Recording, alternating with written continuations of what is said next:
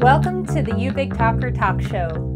I'm your host, Eleni. You Big Talker, Talker, Talker, Talk. I wanted to thank our new subscribers, Jill and Dilip, and perhaps a couple of anonymous people. I also wanted to thank Courtney, Caitlin, Laura, and Dilip for your comments, and also my good friend Bonnie for weighing in on the show. We have a great show for you today. I'm really excited about it. I have a sketch showing you the top ways I am attempting to avoid Alzheimer's. Lots of cool stuff. Topical issues, obviously, because we've just come through an election. An interview with a fantastic activist, Rachel Bjork. And of course, we have renovations from Robbie. Now we're in our topical and eternal section. Whew, the election. What a roller coaster ride. There was a lot of page refreshing, a lot of data depletion. I looked a lot at this map, willing it to change.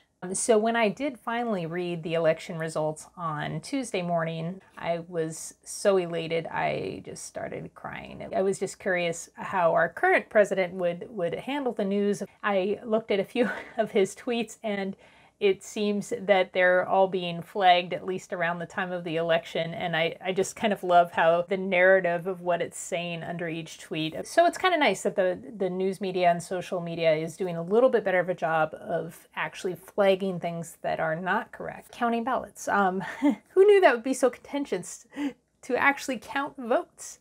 I guess you can make anything up you want. And if you want to believe it, you will believe it. If you're in the cult, you're going to believe it. And that's the nature of a cult. Your leader can do, racist things. Your leader can be a fascist.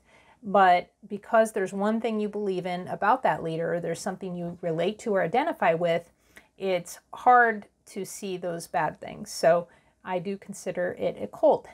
Rob Beloved has joined us. Hey, everybody. I don't want to alienate people, but of course calling it a cult is certainly not a bridge that I'm building. I tend to think that cutting each other off also cuts off curiosity and compassion. It can only help to understand and talk together and ask questions, but it's super hard when it's your family. Some things you can't correct. It's like a lot of people voted for Trump. A lot of people either believe in a lot of conspiracy stuff. Look, I'm wearing a little red and blue. I feel like I'm mostly blue, but I have compassion for the little red.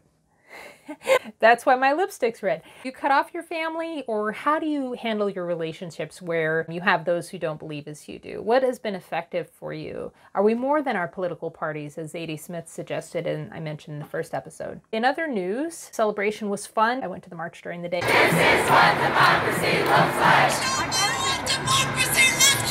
A couple friends sent me articles about Philly and why you don't mess with Philly, and it has to do partially with gritty, but partially history of, I guess, throwing things at Santa Claus. Who does that? Apparently some people in Philly do. Maybe Santa needed some energy. There was also something in the articles about greasing poles so people wouldn't climb on them, which I had no idea about that since I haven't tried to climb a pole in Philly. Well, there was one time we were in an Italian market and I'm like, why is there grease all over these lampposts? I had no idea. Now I know. I have a picture here from a man who climbed the pole, and it was a little anticlimactic. He was climbing the pole. It was very exciting. Everybody was looking. Kind of waited for something to happen, either, hoping he wouldn't fall. He ended up just swinging, and then I wasn't sure what the finale was. There wasn't one. The other thing that really struck me is I saw this video from Van Jones when he found out the news, and just how emotional he was about Biden being elected, but a lot of people also said that being a good person matters, being kind to other people matters. I love that the press conference for Trump was going to be at the Four Seasons, he thought, but it was actually Four Seasons Landscaping. But it looks like they have a sense of humor too. I have this photo here of Gritty, an aluminum hat, and conspiracy theories. It's pretty funny. The stock markets are up after news of the election, but also news of a vaccine. People who didn't vote for Biden, I hope you just take the time to just kind of research his background. And he's apologized for the crime bill support and things like that. He's apologized for how he treated Anita Hill. I do believe in Biden and Harris, and of course, as everyone says, we have work to do. We have a sketch for you today based on how to prevent Alzheimer's. My Nana had Alzheimer's, and that's my grandmother. I've, of course, always been fearful of getting that myself. I've come up with a few ways based on science how I can prevent Alzheimer's. My husband has assured me that if I befall this fate, he will watch closely after me. Basically, I would disconnect the internet from her computer and let her type away on projects that she thinks she's working on, because she's always working on projects. Hi, doll. How's it going? just working. Wow, you're doing a great job. Thank you. When's the book coming out? Soon. Yeah, I'll check in with you later and get your little lunch ready for you. Oh, did I tell you I'm vegan? Yeah, honey, we've been vegan for a long time now. Oh, good. 60 years. Wasn't that nice? Hey, are we in a band? Yeah. You play drums and sing? Ooh. Do you remember the name of the band? Yeah, it's a funny one. Yeah, it starts with the letter B. Oh, Beatles. Beatles. No, honey. We're nothing. big. Okay. Number 1, blood pressure control. So first I have to control my blood pressure. And as I've told Rob, he can't stress me out at all. So sometimes he'll stress me out. Hey, what are you doing? I'm getting stressed out. The other thing I know that you're supposed to try is sort of like cognitive training. So, 4. Okay, I go first.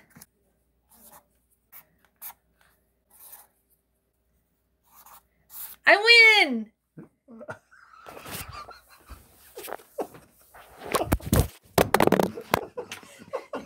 It's really important to get a lot of physical activity, so I make sure I do this daily. 1.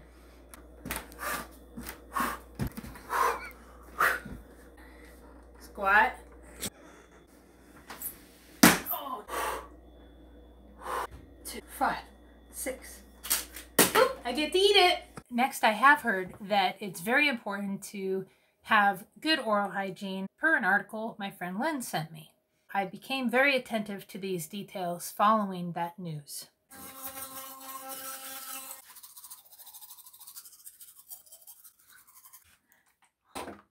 Oh, deodorant. Hello, Gentle Dental? Yeah, I'd like to make an appointment. Can I actually switch out my teeth?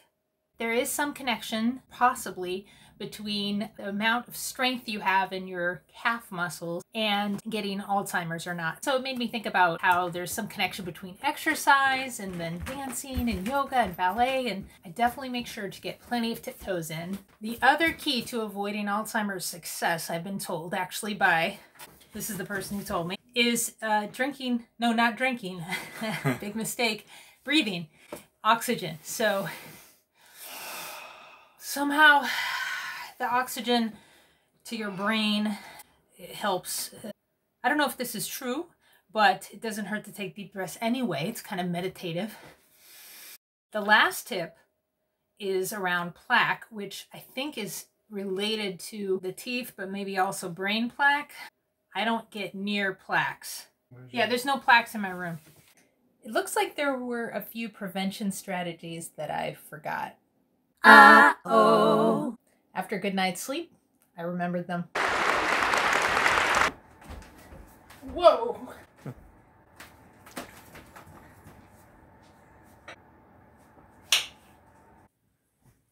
I can't sleep. These are too heavy on my eyes. Is that bad for the eyes? Count sheep. No, because then I think about all the suffering of the sheep. Tell me a story. Think about the Monkey King in the jungle and how. Did you know monkeys were found to be enslaved to make that coconut milk by Chawa? Oh, that's horrible. I guess I'll just watch some more Seinfeld. Chemicals. So how do you protect yourself from chemicals? The mask. How do you protect your skin? You mean from chemical burns? I stay away from meth labs.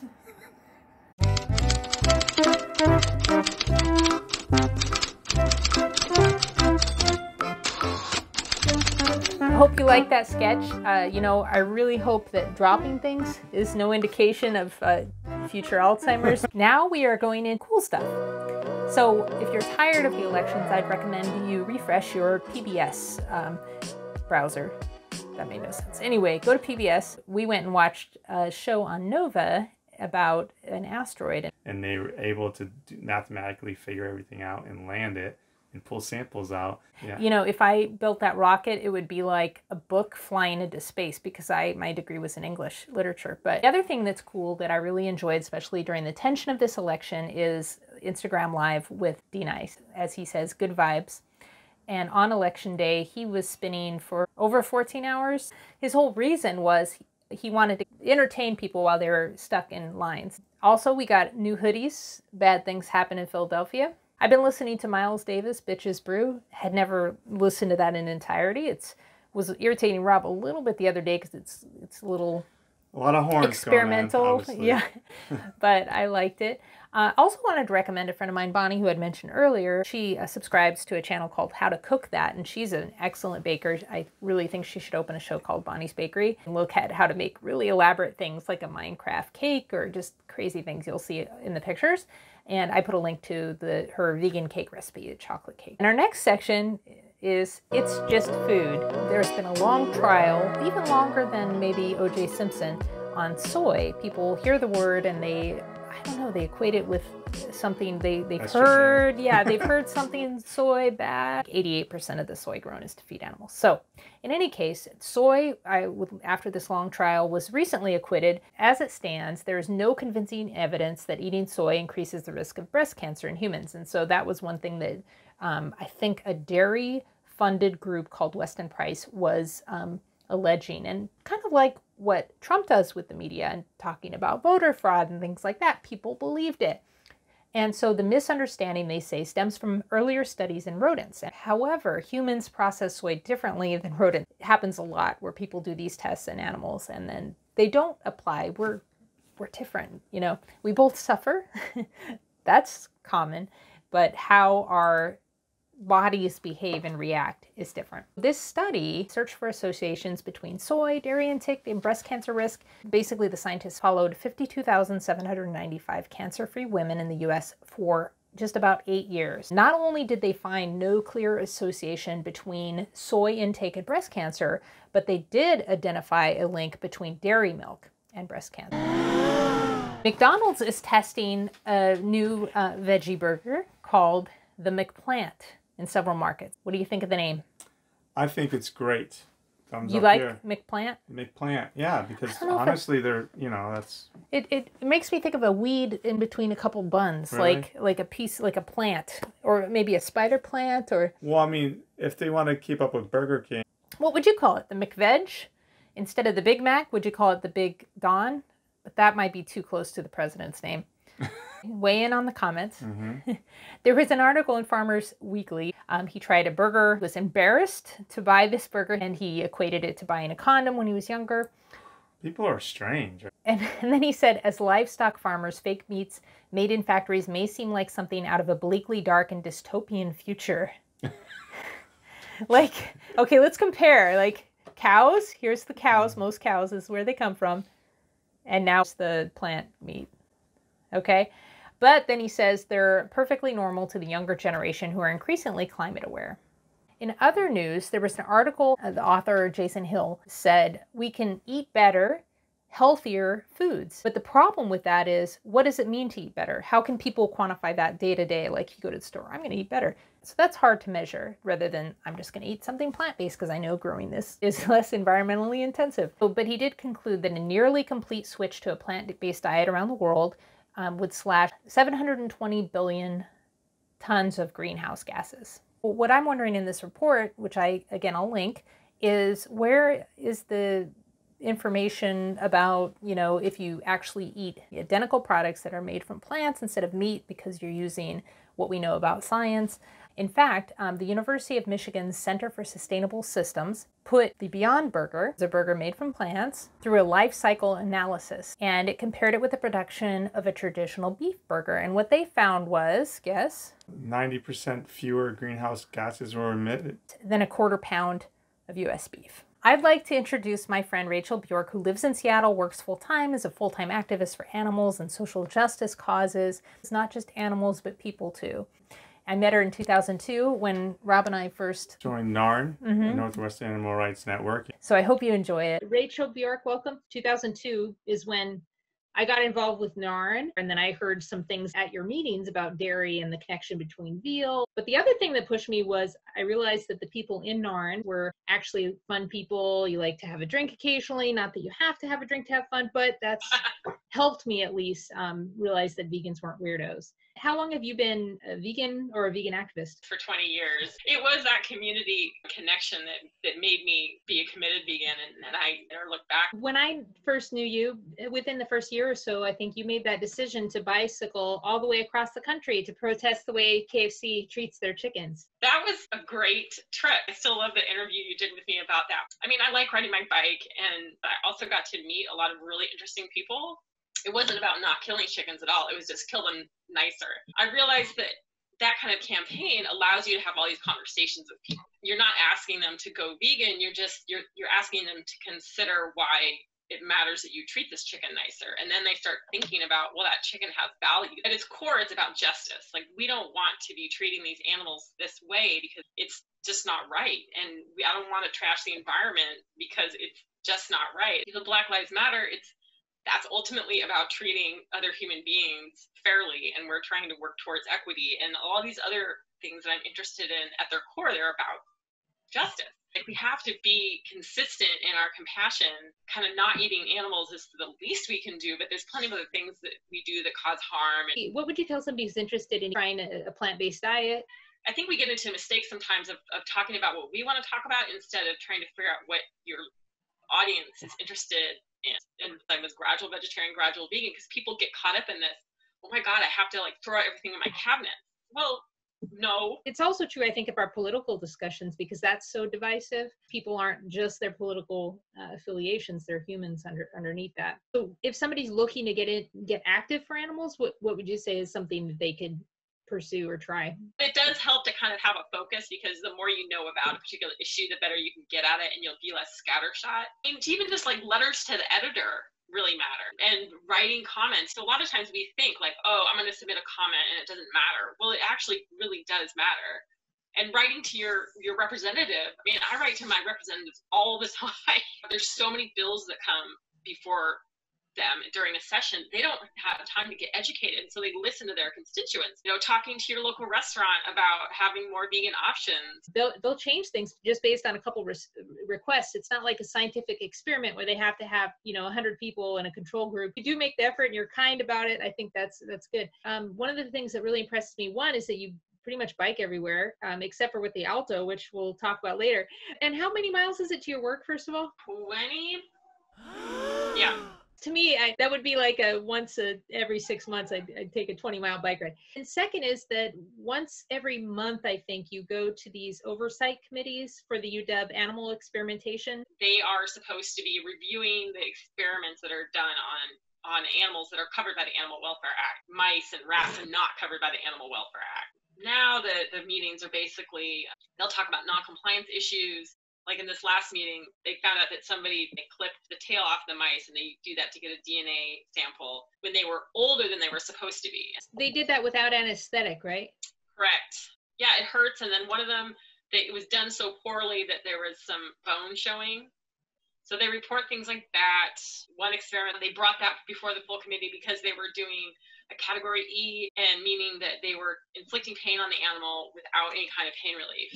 And they were doing this study on young ferrets, and they would give them a measured blow to the head, but they basically purposely gave them brain damage, like, crushing their skull. And they would do this on particular intervals. And they were testing how well they could get through a maze. And it was a water maze, by the way. And then after they smash their skull, they have them do it again. And then they keep going and seeing basically how much brain damage, how it affected their behavior.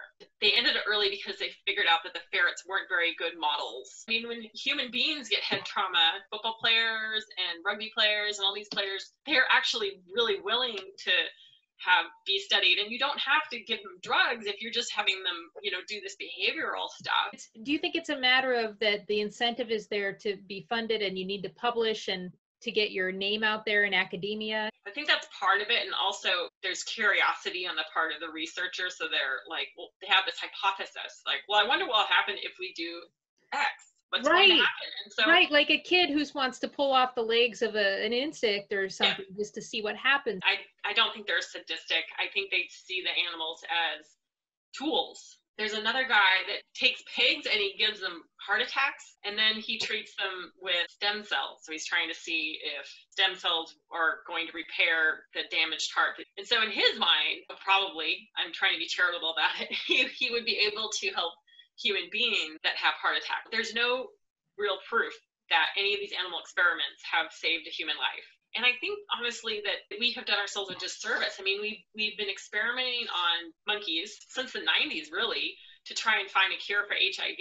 And then you're taking these animals that can't get HIV. They get a simian version of it, but it's not HIV. How much further would we have been if we had done more careful research? I'm not talking about, well, now we're going to go round up a bunch of people and do the testing on them. It's that we have alternatives, like you can do things on a cellular level. There's stuff about microdosing.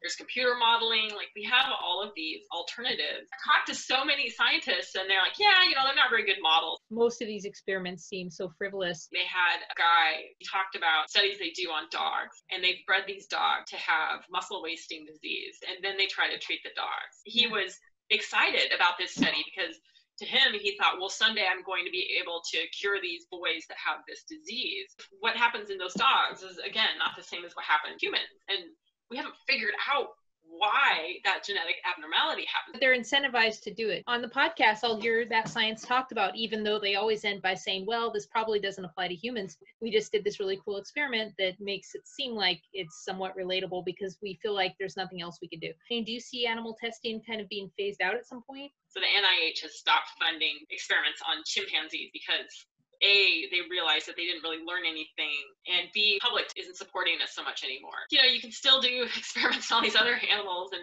the public usually gets horrified when they find out that dogs or cats are experimented on. The industry's pretty good about hiding that stuff. Do you feel like that your 2 minutes, that your ability to talk to them is effective? I think that they have to be held accountable. That committee needs to be reminded that there's a lot of people that do not think animal experimentation is okay. I really hope that they listen. They have a lot of incidents where somebody forgot to feed an animal or give them water, and so they die of starvation or dehydration. They just forgot to feed them. In a room with mice, there's usually racks and racks and racks of mice. Unfortunately, the end result is usually they send them a letter of counsel. Are you going to keep going to these meetings? Yeah. So speaking of degenerative diseases and deciding not to have kids, no, that's not a transition at all. But that it made me think of, you were talking about the dogs and how they breed them like that. There was a guy I was reading about that's got this muscle wasting disease. And so he was like, I'm never going to have kids. That's obviously not the reason you've chosen not to have kids. And I've also chosen, not to have kids. Have you always known? Yeah. I like kids once they can walk and talk. To me, then they're more interesting because you can play with them and have a conversation. The idea that I would be, for 18 years at least, being wholly responsible for another human being, like, I can't do that. It's selfish either way, as they say. It's selfish to have kids in a way because you just kind of want these little replicas. And I mean, not everybody, but I think that's a big part of it. And have somebody take care of you when you're old, whether you admit it or not, that's part of it. But then there's also the selfishness of just wanting your own time and not wanting to spend time at the park on the slides or whatever. And like for me, people always think, oh, you don't like kids, but it's like, no, I love kids. I like to play. It's fun. And, but only for like maybe an hour and then I leave. Life is so short. I don't want to spend my time that way doing those things. That's a big thing. Also the environment and just kind of the impact of just bringing another human into the world. And also the third thing is, like, if I were on a ship and somebody said, hey, should I join you on the ship? I'd be like, nah, it's not that great. Especially now with the smoke and, fires and who knows what's going on with climate change. It's funny, my mom said to me during one of our conversations this year, she said, I'm really glad you didn't have kids. Wow. Because she's just like, the world is destroying itself. And like, my parents have always been supportive of my decision not to have kids.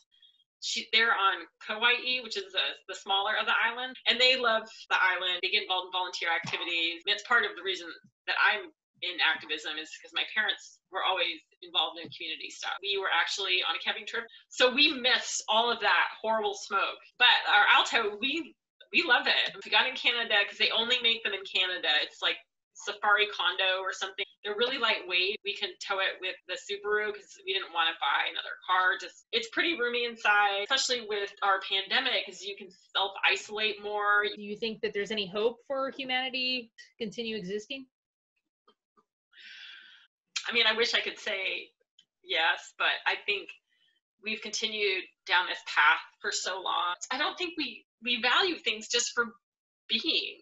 I mean, there's some people that have gotten into, trying to buy less plastic, but it's not enough of us. The plastics industry created the idea of the litter bug in the 40s or 50s. And so we as, people became responsible for litter instead of them creating the product. That's kind of the problem, is observing everything as something to be consumed. Socialist societies tend to do better.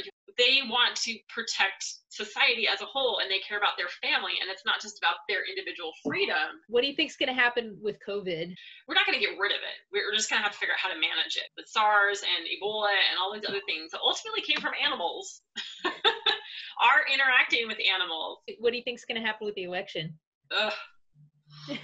I don't think Trump, I think they're going to have to pull him out of there kicking and screaming. What do you think is the most difficult thing about being alive? I think it's hard to see other people and other beings suffer. Or even just seeing a friend that's having a bad day, and there's maybe you can't help them, or just all levels, the really horrible suffering, but also just people that are not having a great time. How do you cope with sort of being exposed to so much misery? Or I feel like if I can't change the situation, then I'll hold on to what I can do. I was struck during the start of COVID when you were offering $25 vegan gift certificates to restaurants to anybody who needed them, and they could message you privately and if they didn't have any money. I thought that was so kind. Okay. Yeah, we covered a lot. Welcome to Binge Cafe. Okay. Lately I've been using Just Egg Deliciousness, which is made from beans. You like it? I love it. And I've fried some for a ramen dish I made, which I'm calling that because it's just basically lo mein noodles with a top ramen recipe. Or not top ramen, that's an actual thing. But anyway, ramen. Noodles. You can see my background. It's all top ramen and cup of noodles in my childhood.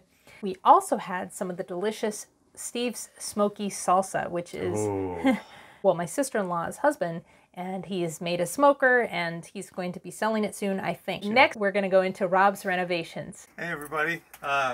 Welcome to Roby's Renovations. I'm your host, Rob. As you can see, if you look around, this place is a complete wreck. And a lot of it has to do with the last couple of years of me renovating other houses and bringing scrap lumber back. And I never really had a bench before. Where you see the red part used to be our picnic table out in our backyard. Lenny wants a smaller table, so I wasn't going to throw this wood away, so I started building a bench.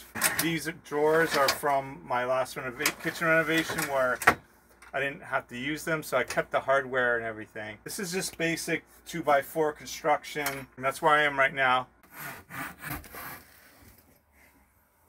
Oh no. Part 2. Oh wow. Wow, that's beautiful. That's for the tree? Yeah. Stacked all the tools and took some of my drinking jars. Yep. More jars to be had in the future. Spending my Sunday. It's usually my relaxing day, but someone wants me to have this done by Monday. Do you have to miss your full-time job to do all this stuff? Yeah. I'm missing out on all kinds of work. I hope that person appreciates it. Sounds like a jerk. Yeah. Our next show, since it's a pre-Thanksgiving show, we're going to be sharing some recipes and Thanksgiving ideas for the plant-based among us. It's exciting. Yeah. And thank you everyone for subscribing, for updates, for liking, for commenting. It really helps support our channel since we're pretty new. Sharing with friends if you think they'd be interested. If you have tips and you want to email me and say, hey, can you stop doing this or please do that, we might consider. We'll see. Oh, also special shout out to mother-in-law, Rob's mom, Sue Ma, sent me all these necklaces. She makes necklaces. I got quite a few too. Thanks, Ma. Thanks everybody. Bye.